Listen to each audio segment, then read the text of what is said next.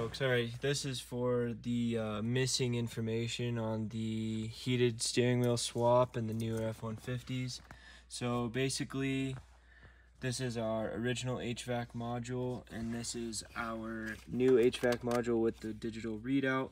Now, before you swap these two, you need to grab the as-built data from Forscan from the original module, save it, then you need to put in your new module, and then completely rewrite all the data with enabling the first, let's see, 7330102, and it's this last digit, and for us it was a 9.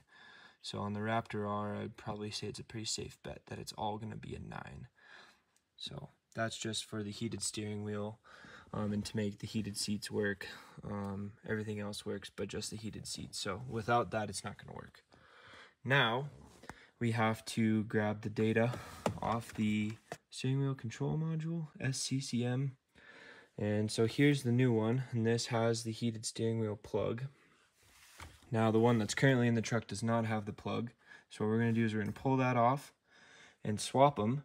However, before I do that, I need to grab the as-built data from the current SCCM, save it to the computer. That way, when I put the new module in, when I put it on, it's going to write. So anyway, all right, so here is the original SCCM that came, and there's the dummy plug for the heated steering wheel, which is right there. So all we gotta do is plug that guy in. And now what we're going to do is load my as-built data onto the SCCM. So I'm gonna click play. Okay, and then we're going to load all.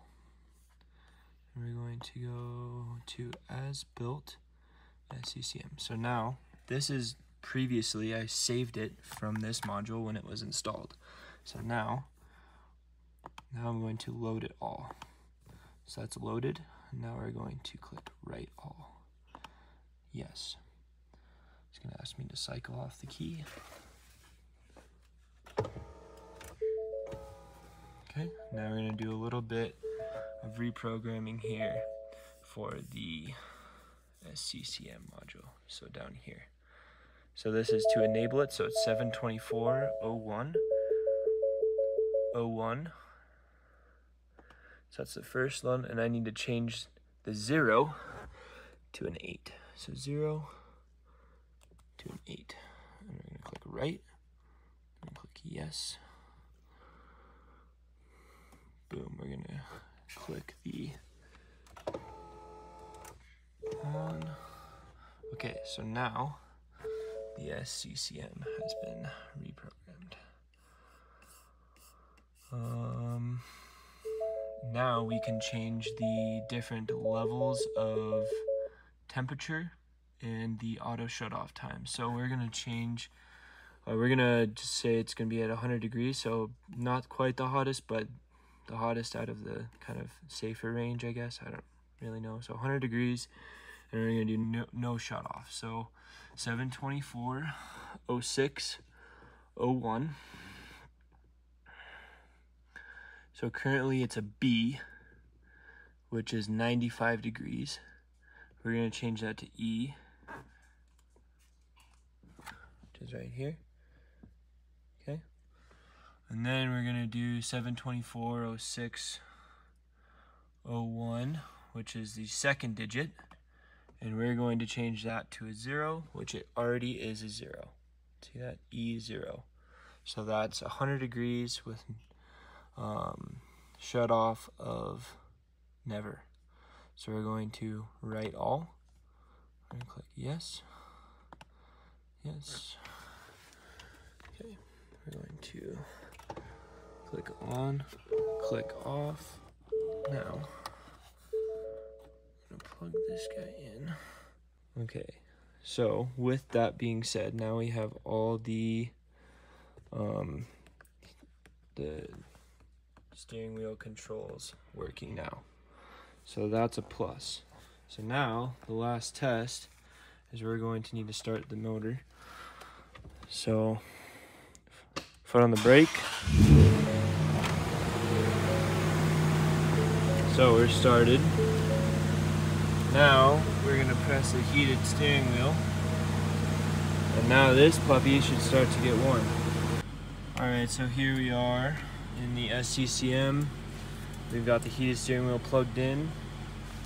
And the heated steering wheel button's on. It's on the screen. And it is warm to the touch. Now, for some strange reason, it did not like, the E7 is the value that we changed. It did not like the infinite loop. We were not getting any power coming out of the module to send to the steering wheel, but now the steering wheel is warm at a 60-minute timer. So anyway, kind of strange, but who knows.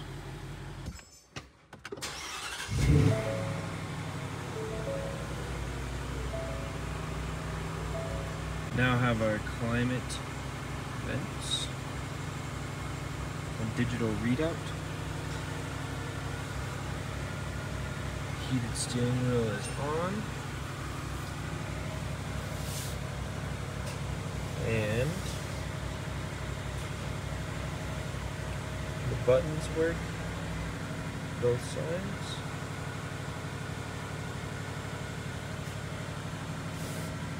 And the steering wheel is getting warm. There you go. Sweet. A little bit of trial and error with Forscan, but got it to work. So, hope this helps you. I'm gonna leave the spreadsheets here in the video, and good luck.